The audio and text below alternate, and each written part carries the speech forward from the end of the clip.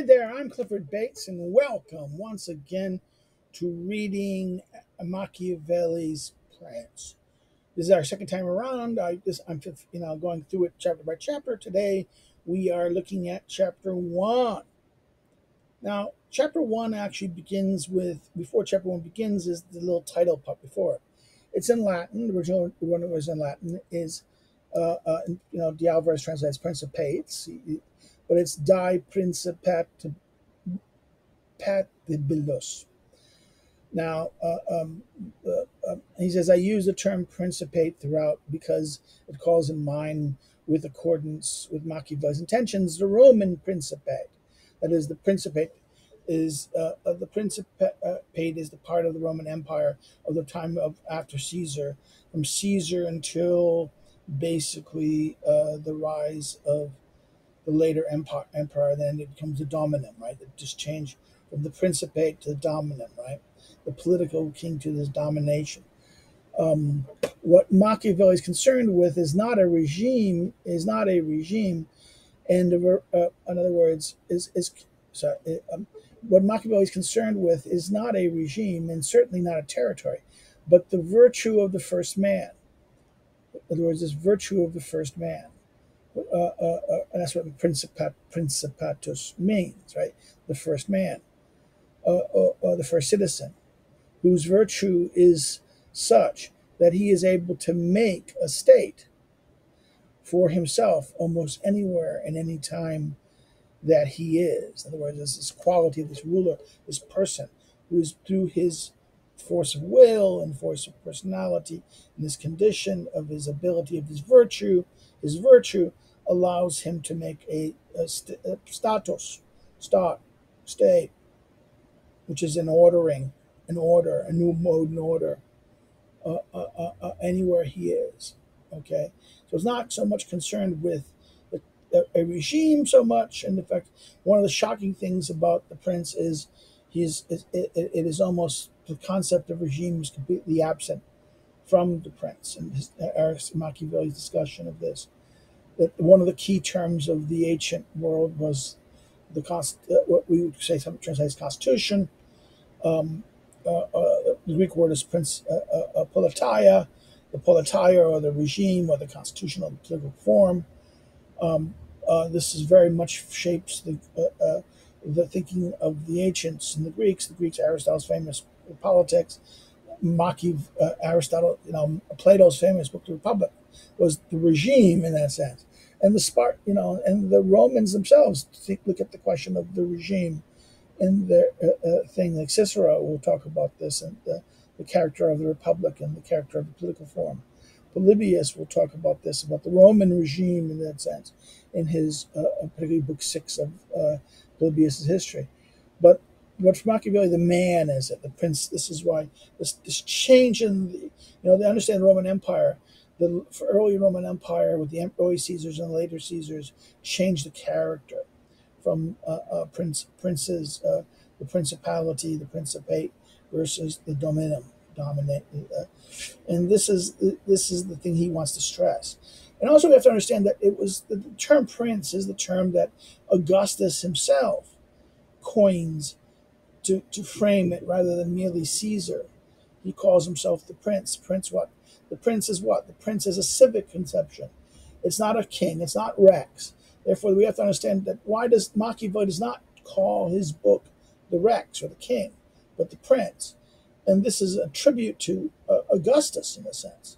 What Augustus does, who deigned the taboo for the Roman of against Rex, which would lead, the idea in Roman history, Roman myth, that anyone who would dare to give Rome to be king or to give Rome a king shall be killed. And those who, that's why, Brutus is the original Brutus who frees the Romans from the kings when his sons and others are caught conspiring to bring back the kings. They're put to death, and he will sit back and support putting the death of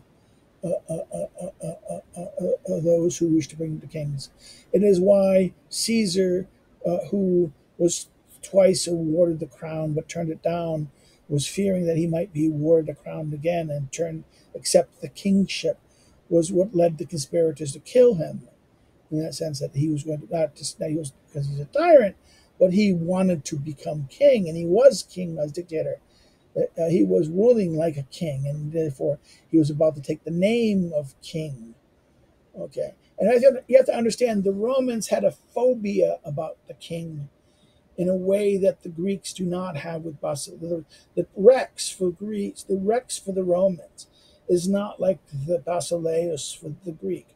The Greek king does not have the same fear and loathing and patrimonial fear as the Rex in Latin does. This is why Oedipus Tyrannus in the Greek is translated as Oedipus Rex.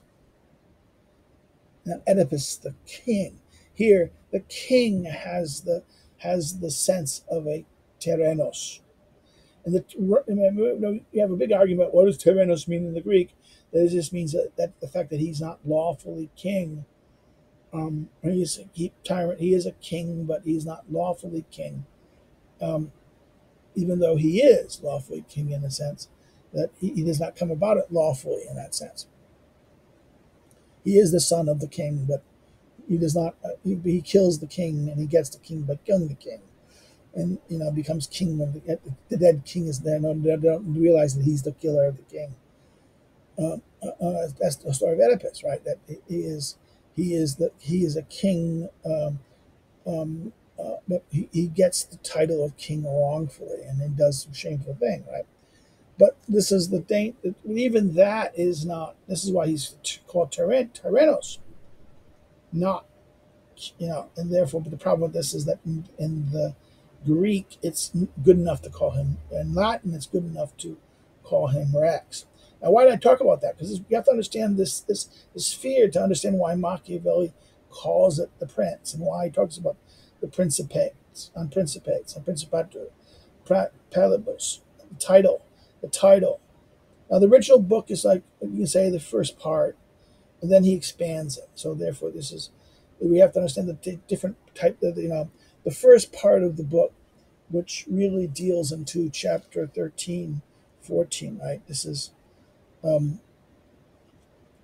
is where we get the thrust of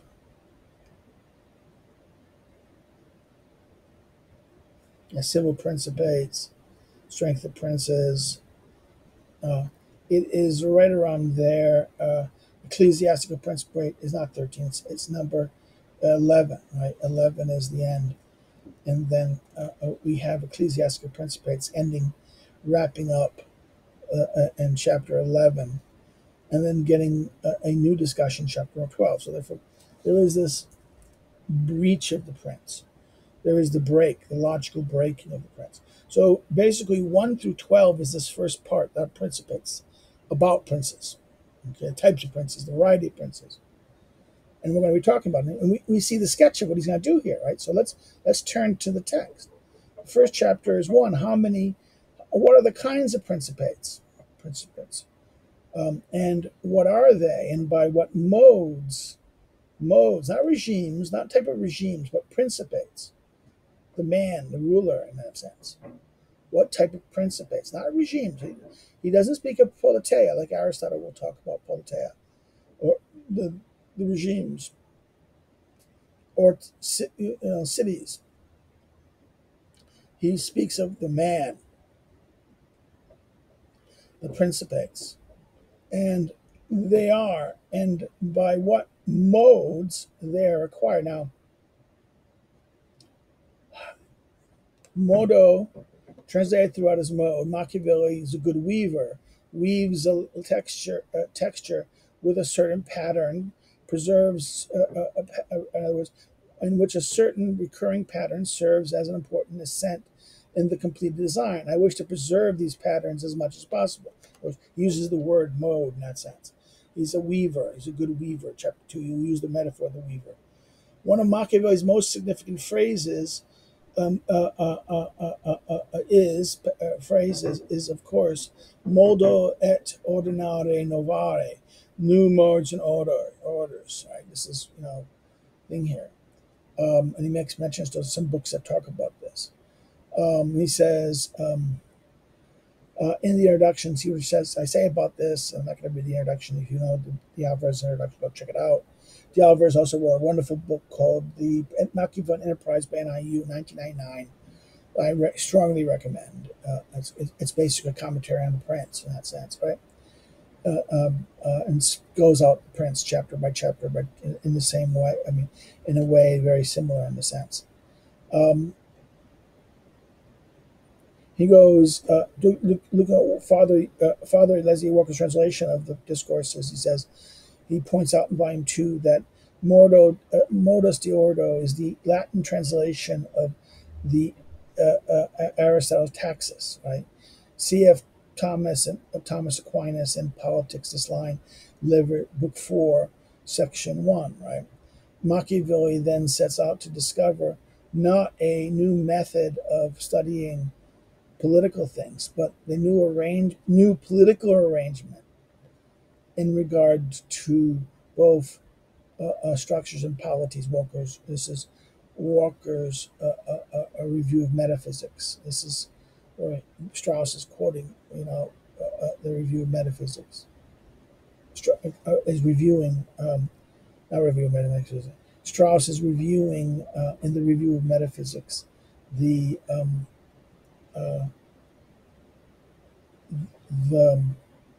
Walker's translation of Machiavelli, and this is also published. This is also republished in What is Political Philosophy, with the end book reviews at the end of it.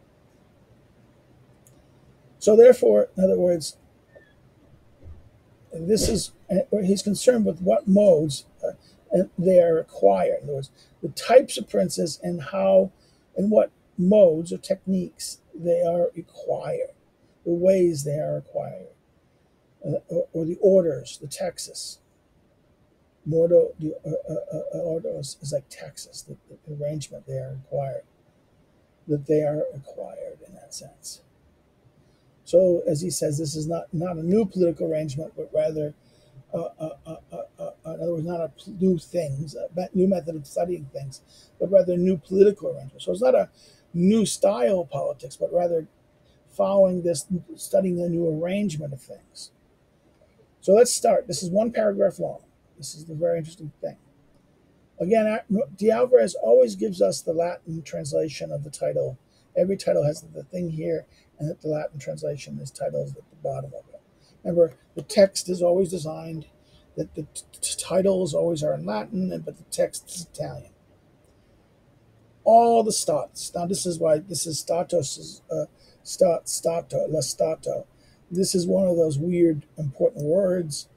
The state is the word to be translated throughout, even when it seems incorrect current usage. Machiavelli here is using the term meaning which today arises in the great part out of the way Machiavelli uses it. In other words, Machiavelli is how Machiavelli uses la stato is the way by which the term state becomes now synonymous with how we use it. Machiavelli can be said to be our current use of the word state and how we apply the concept of state.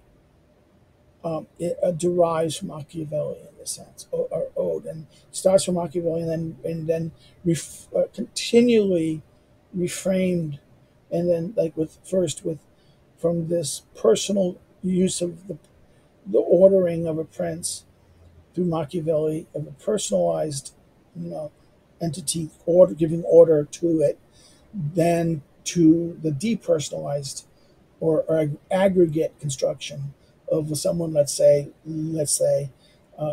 Thomas Hobbes and his version of the Leviathan in the state, right? And then those who follow Hobbes from this point on, the constituting power, right, of the body politic.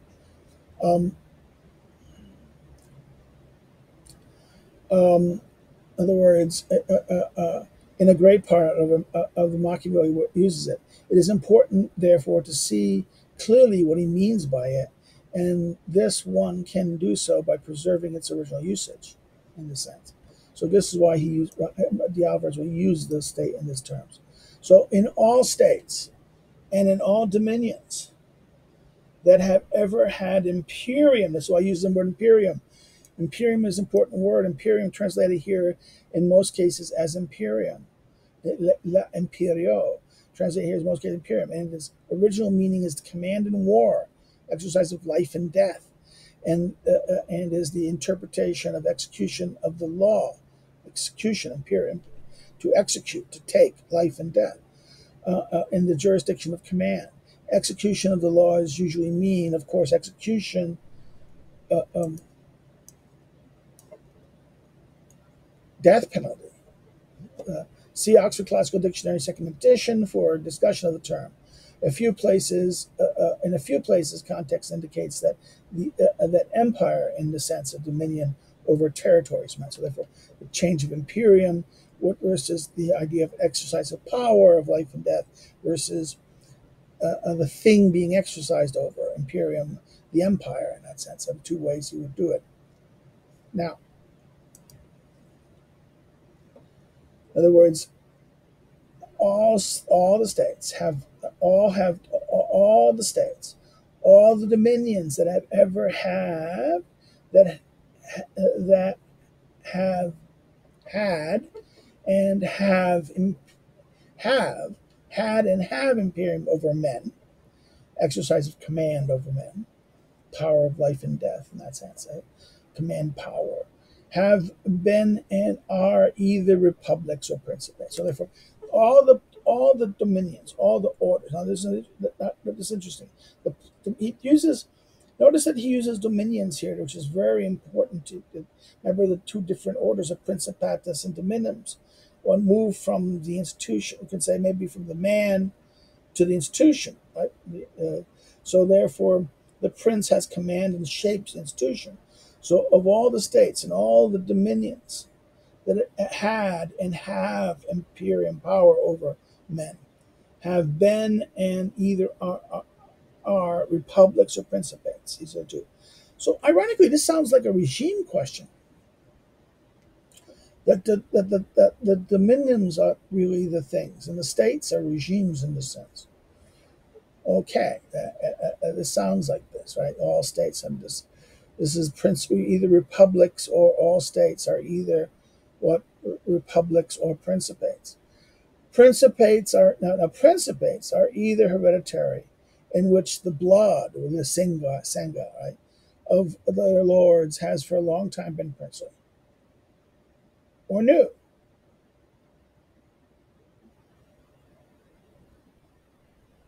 So long time old, long time new, right? So we have a structure here. We have the structure. Starts giving us an ordering of what he's going to talk about.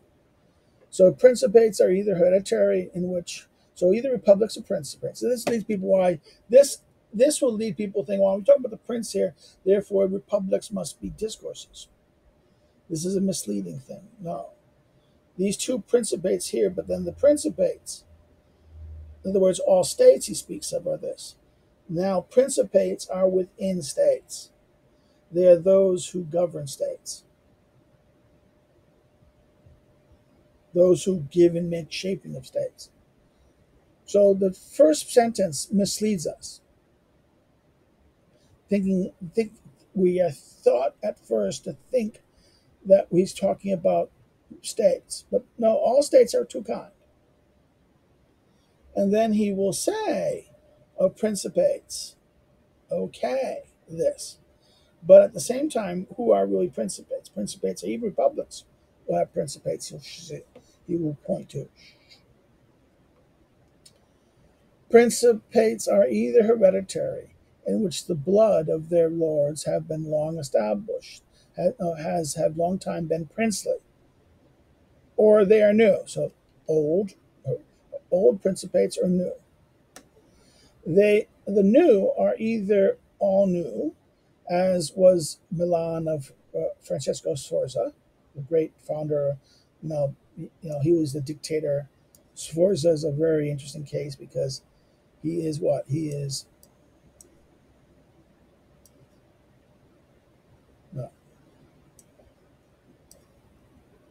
Sforza is an indicator. He overthrew the Republic of Milan. He's an interesting case, but he's a new prince, right?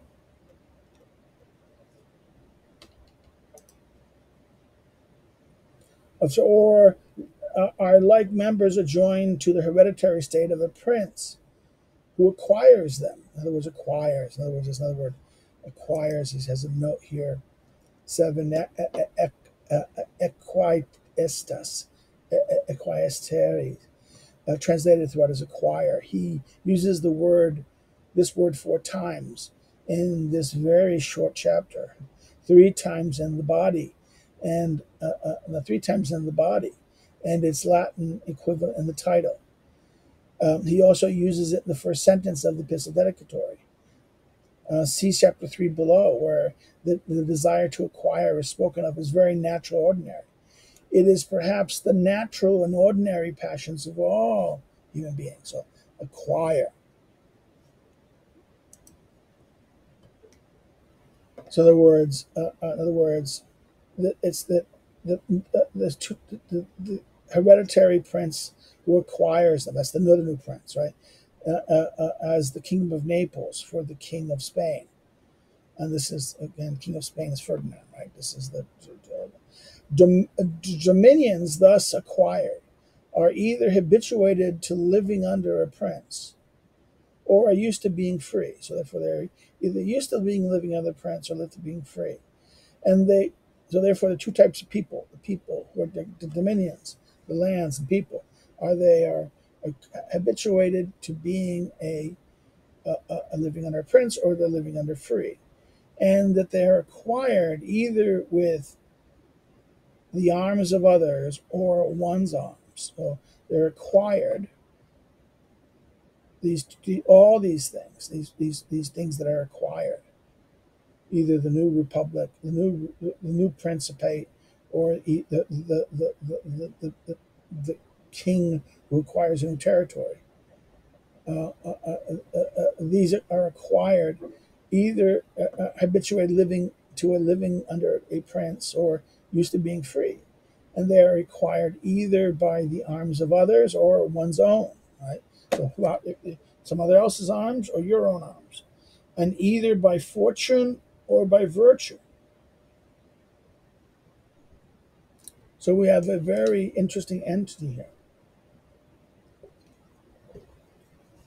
In fact, I'm going to pay attention to virtue for a second. La virtù, translated as virtue. A deliberate ambiguity in the term virtue is thereby preserved in this tense, because people translate this in different ways. Virtue, he uses virtue, and he translates as virtue. Virtue in Machiavelli is not the same as Aristotle or the Republic or Cicero or even Plato as a moral virtue, as some kind of excellence. This is something coming from the man, the ver in that sense, something masculine, something manly too. So therefore, he wants to play on, Machiavelli plays on the traditional meaning of words and then plays on the roots of language to make a new meaning of things.